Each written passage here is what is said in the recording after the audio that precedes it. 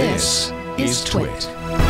Few interesting things of note. Tony Rome at the Washington Post had a scoop earlier this week that the FTC was going to issue a $5 billion fine to Facebook for privacy violations that were related to the Cambridge Analytica kerfuffle. It's 2 times today that I've been able to say that word from last year.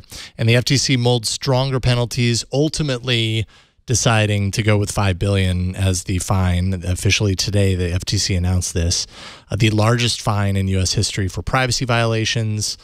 Although many people are thinking it didn't go far enough. Well, how much did their stock go up that day? Well, that's a good question. So this was a couple of... Six, in fact. $6 billion their stock went up. A couple of days ago when it was rumored to be happening. It was rumored to be happening, And then yes. what is the change today now that that's a good question. Now that the FTC has officially announced it? Let's see here. What's their... It's still going up. I mean, yeah, it's up 1.4% today. So, yeah. I mean, Facebook's doing all right. Yep. Not too shabby.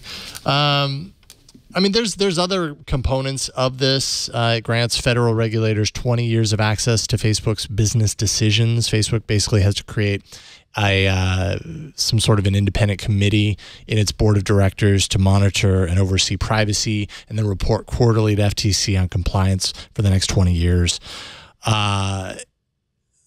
Facebook was not required to admit guilt. Facebook is absolved of anything prior to like 2018. So, I mean, many people just kind of are arguing that $5 billion is a bargain for the fact that Facebook got away with so much and doesn't have to change any of their ad practices going forward. What do you guys think? This is... The orders that came through with this are pretty lame. I mean, they're like, hey, Facebook, encrypt user passwords and scan to detect if any of those user passwords are in plain text. Like, everyone should be doing this. Yeah. And don't use or don't grab email passwords from other services. That's not the issue. The issue is things like tracking pixels and not backhanded, agreements between companies to share data that consumers may not be aware of. Right. Facebook is prohibited from using telephone numbers obtained to enable a security feature for advertising, which is like the bare minimum. I don't know if you guys all remember, but they had done this thing where they were like, hey, give us your phone number for 2-factor. And then suddenly people were like, hey, they seem to be using my phone number for other stuff. They also said that they were going to take action against Cambridge Analytica, take legal action against the FTC announced they were going to take legal action against Cambridge Analytica. But overall, this is pretty lame. Oh, and there's a thing about facial recognition saying that Facebook must provide clear and conspicuous notice of all its use of facial recognition technology and obtain affirmative express user consent prior to any use that materially exceeds its prior disclosures. So basically, if it wants to do new stuff with your old photos, it has to get more consent from you on that. And going forward, it has to ask. But again, these are pretty. Yeah, these are basic. This is not new ground. But the FTC feels uncomfortable going too far because there's no actual legal, there's no congressional rules. And this is an area where we do actually need Congress to step up and come up with some sort of privacy regulations. Because the FTC is right. It cannot go forward and like make new laws, right? It can only regulate the existing laws on the books.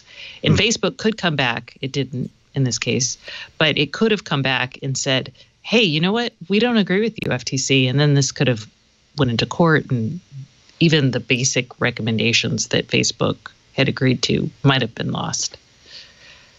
Yeah, I'm kind of in agreement. I mean, everybody, you can debate if $5 billion is enough or not enough, et cetera. That, to me, that's not the issue. It's what does the company have to do going forward? Right.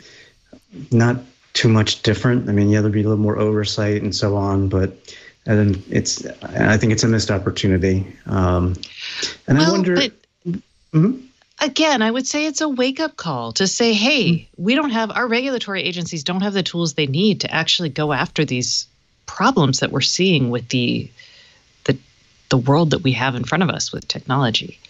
Yeah, no, I don't disagree. It's a shame. I mean, it's not like Facebook is a new company or any of these social networks are like brand new. I mean, heck, not that they're involved with this, but I think I joined Twitter in 2006, so 13 years ago. Mm-hmm. That's when you started having all this social networking really taking off. And if you didn't see this coming, it's like, come on, guys, what are you doing?